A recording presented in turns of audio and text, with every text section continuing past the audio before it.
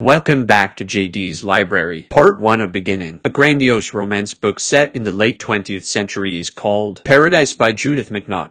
Meredith, Bancroft, and Matthew Farrell are introduced to us in the opening chapter of the novel, The Beginning, which also sets up their first encounter. While Matthew is a working-class man from Kentucky who has moved to the city to start a fresh life, Meredith is a rich heiress from Chicago. Although there are many misunderstandings and errors in communication at their initial meeting, there is an evident spark between them. In this part of the novel, McNaught does a fantastic job of evoking a clear feeling of place.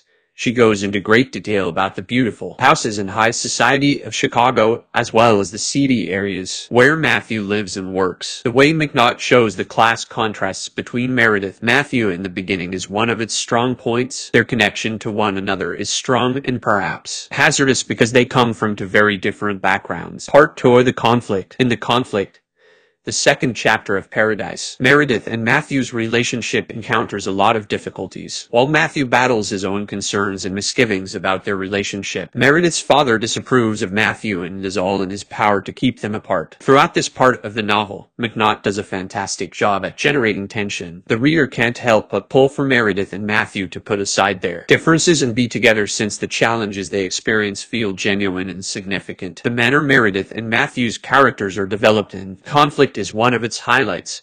Although they both have shortcomings and imperfections, they are also immensely robust and powerful.